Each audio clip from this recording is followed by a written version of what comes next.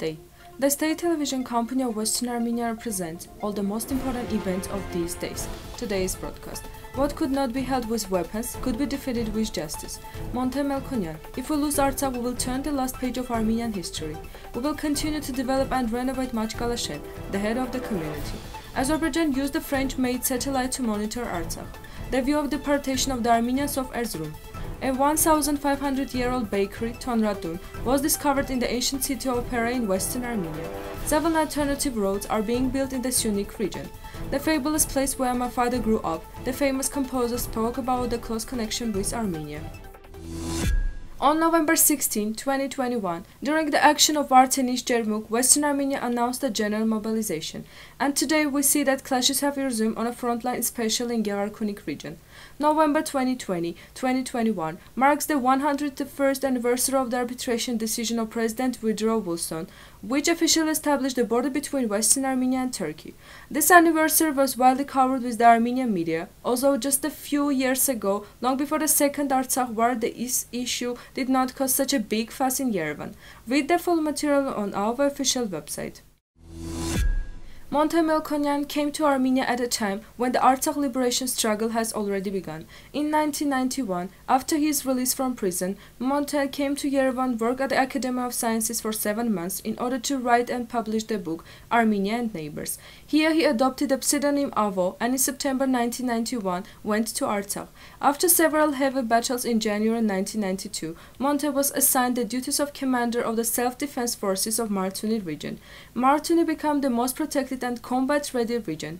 In March-April 1993, Karvachar and Omar Mountain Pass were liberated under his leadership. If we lose Artsakh, we will turn over the last page of Armenia's history. Monte's words sounded like a call to alternatives to frontline soldiers and for the entire Armenian people.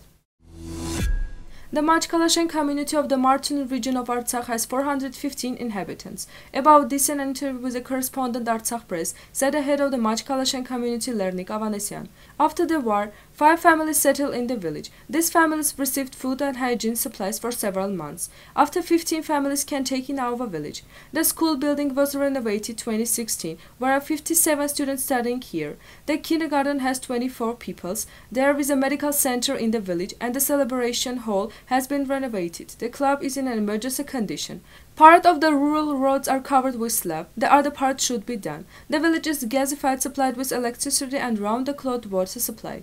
The villagers are mainly engaged in agriculture, cattle breeding, preceding the villagers' crops, the head of the community said. During the Azerbaijani aggression, the quantitative and qualitative difference between the weapons of Armenia and Azerbaijan was incomparable. Azerbaijan used state-of-the-art equipment including strike, drones, missiles and fighter jets. Victories during the war were presented mainly through video recordings. The Artsakh Defense Army stated filming with drones towards the end of the aggression, while Azerbaijani forces used drones for the first days, and they actually used them to obtain elegance and to strike. However, drones were not the only ones that were used to monitor Artsakh. Read the full material on our official website. We present a history of the photo taken from the book, 100 photo stories about the genocide of Armenian people. The picture shown an episode on the deportation of the Armenians of Erzrum in Western Armenia near the village Susheir. The photo was taken by the Australian biologist Victor Pitchman. By the order of the German government from 1914 until the end of the World I, Pitchman organized Turkish mountain riflemen military units while mapping military operations in the Middle East for the German General Staff. Traveling on the territory of Western Armenia, he managed to photograph the scenes of the deportation of Armenians.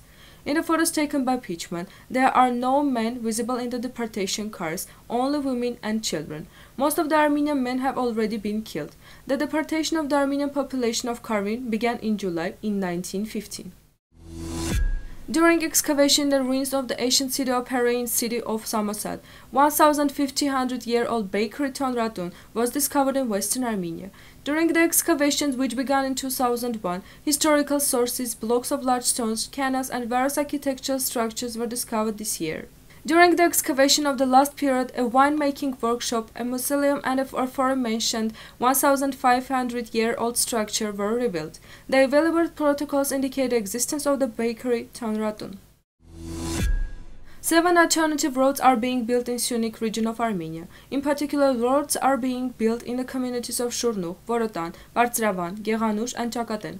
According to the Minister Territorial Administration of Infrastructure, Ganel Sanosyan, the Tatev-Aghvan road is fully ready. The main part of Tatev-Aghvan, the same M2, is not inferior in any way. In some parts, it's also wide. The main difficulty in some section of Tatev-George, the Tatev-Litsen road, is being built to bypass this part and get the Sisian as quickly as possible.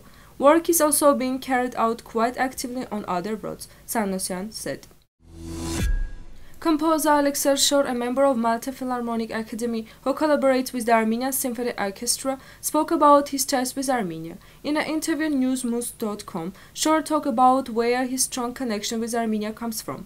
He said that when he came to Armenia with his parents for the first time, the visit was very touching and will be remembered for a lifetime. At the same time, the musician noted that he had never tried to write music for some ethnic style, as for a duduk. I never tried to write about the ethnic style, maybe with the exception of Verdiana. I don't have any work that sound purely European. There are some European motifs here and there, but I don't have a whole piece that we will hear and say that it's European music. I was connected with Armenia with a lot of emotions, but I often return from there with full of inspiration, the composer said. Now the musical part, Sayat Nova's song.